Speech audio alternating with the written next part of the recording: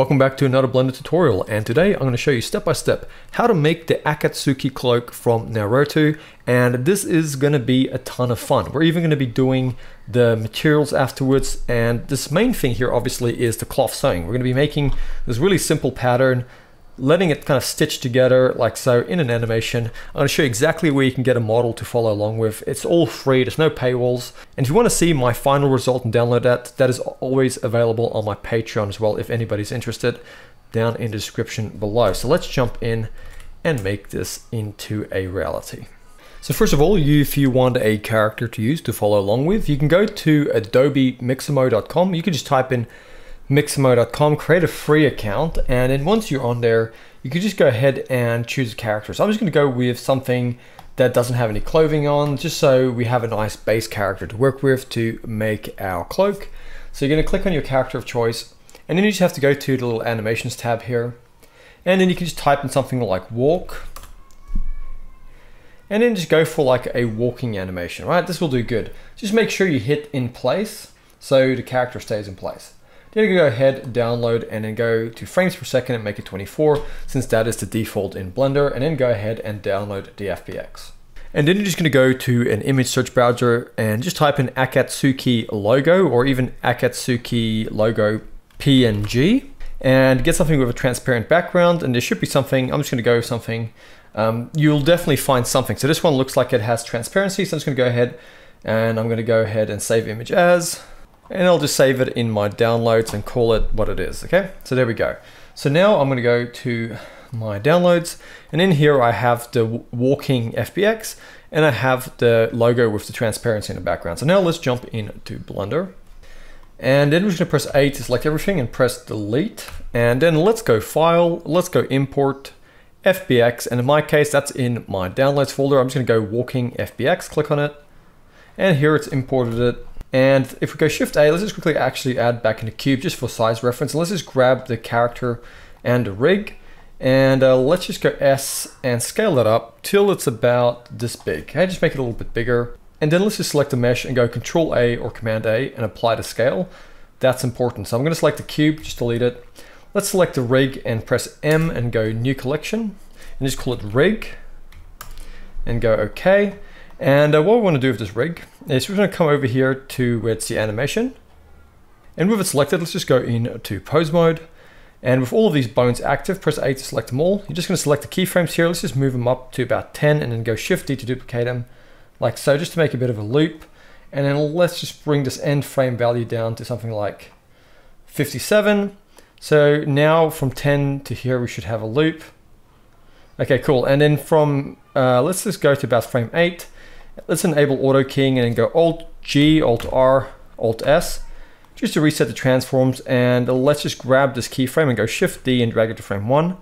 And let's turn off auto keying. So it's going to start with a pose like this. In fact, I'm just going to drag this forward a bit just so we have it from about here. And then it kicks in like this. Okay, so maybe I'll just go and take this up to 65 frames.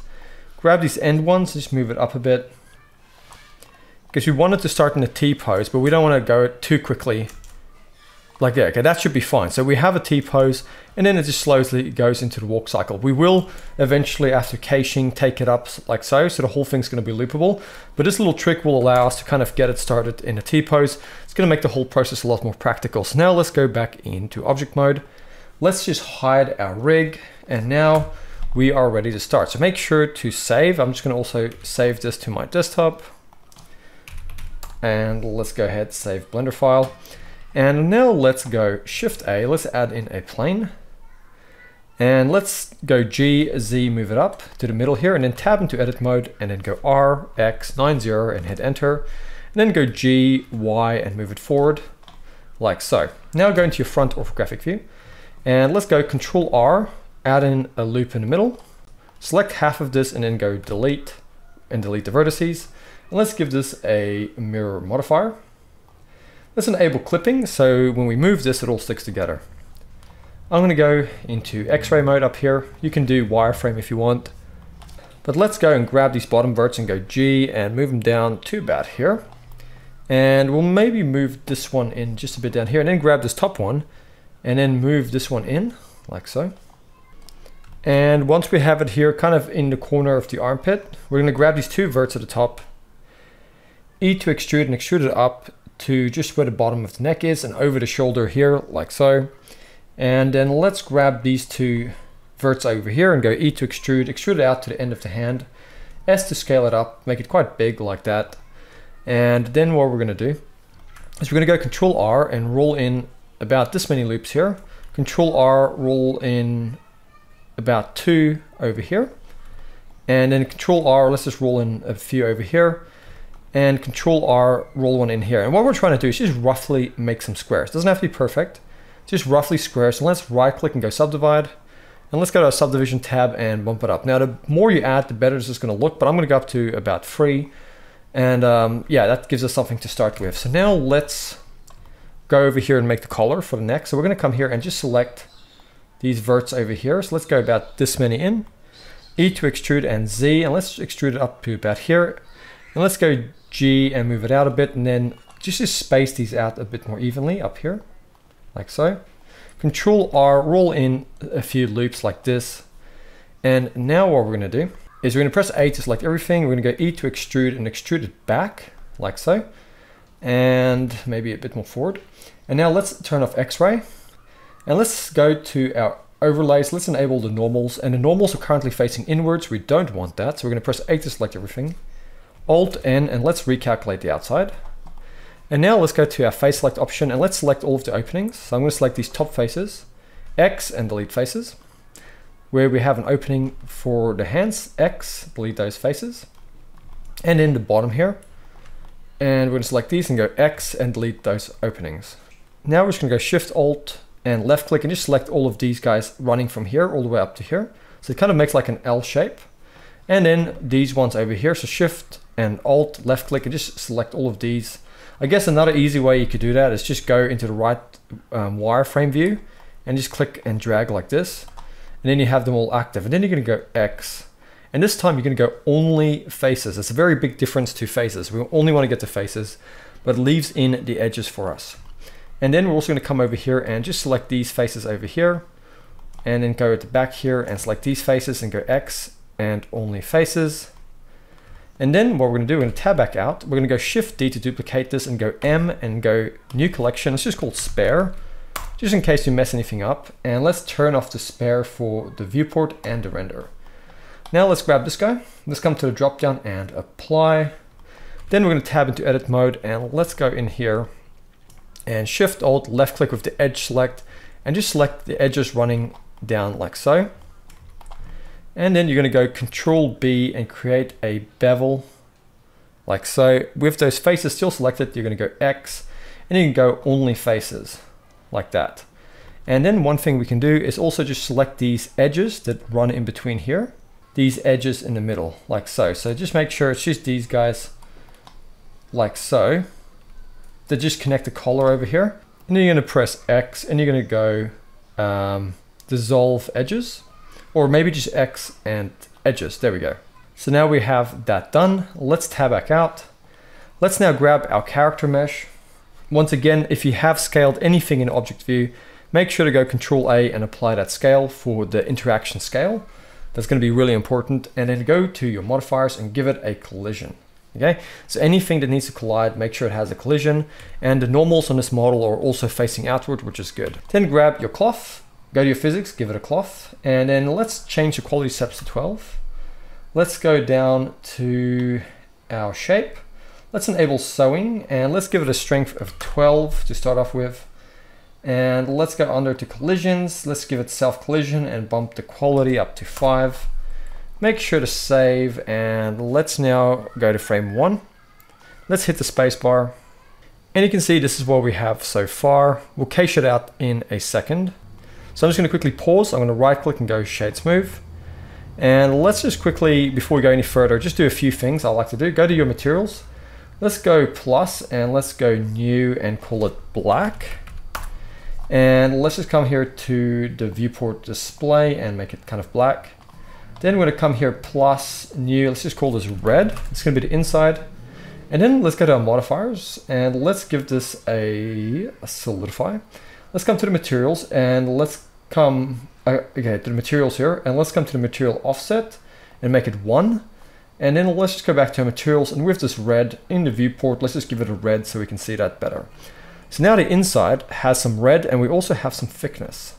We're also going to go ahead and just give this a subdivision surface modifier, smooth things out. And yeah, so what we can do now is go to frame 1. With our cloth selected, let's just go over to our physics, and let's just make sure to come here to our cache, and let's make it 65 frames, whatever the end value is of your animation. Make sure to save and then go ahead and click bake. And here we have our cloth simulation, but the problem is it jumps at the front like so. So what we're going to do is going to come here to our start, and let's just drag it up to the point to where our animation kind of starts the walk cycle. So we initially added in that T pose, which is only temporary. So now if we go to the end and start values, they should be the same, the frames, more or less, and you're not really going to notice it, and it's going to look more or less loopable, like so. So now let's make sure to save, and let's grab our cloth here. Let's go to our render settings, let's make it cycles. If you have a GPU, I recommend you use it. And then under the max samples, let's make it something like 50. And then let's go to our shading workspace. I'm just going to go Shift A, just add in an area light, move it over, and then go R to rotate. Now I can go into my rendered mode here. I'll bump up the strength to something like 120, scale it a bit, maybe 220. Okay. And you can duplicate this light a few times if you wish. Go something like that. So now we have a setup here. So let's grab this. And let's first of all go to our materials. Let's take the red and at least take the base color here. Let's just give it a nice reddish color, like so. Now let's go to the black. And now let's go Shift A search and get a velvet BSDF. Put it over the principled, and let's go Shift A search and get a mix shader. Let's plug these two into each other, like so. Let's make this value 0.6. And let's come over to the base color here and drag and then type an image. Let's get an image texture and go for color. Let's go open, and I'm going to go to my downloads and get that Akatsuki logo with the PNG. Click on it. And then I'm going to now go over into my UV editing workspace. Go into the front view, and if you go Z and you go material preview, you can see this, but it's not projecting right. So let's roughly come in here. Let's grab our face select option, and let's come in here, probably about the middle area here. And let's just select some faces we want that logo to be. And let's just go U, and let's go project from view. And then we're going to come over here and grab it and just scale it up and just kind of place it over our logo here, like so. And then we're going to go Control I or Command I to inverse the selection. So that's everything else selected. And then in our front view, we're just going to go U and project from view. And now we're just going to grab this and go S to scale, G to move it. Let's just put it here in this negative space. And by default, it should make it black. Let's tab back out. And now if we go Z and we go rendered, we can see we have that logo. So now we just have to go back into our shading workspace. Let's just take the velvet here and let's just make that darker as well, like that. And now we have our material all done. So let's go back into our layout. Shift A, let's add in a plane, scale it up. And what we're going to do is in edit mode, let's just grab this back edge and go E to extrude and Z. Grab the edge and go Control B to give it a bevel. Tab back out, right click and go shade smooth. And then you're going to go into your front view, Shift A, add in a camera. Place your camera at the front. Get a nice position that you like, something like this. Control B, drag over the camera to limit the rendering to the camera. And now we can go Z and go rendered. And let's just grab our background. Let's go to our materials, give it a new material. I'm just gonna go with a nice orangey kind of background or something that I feel complements this.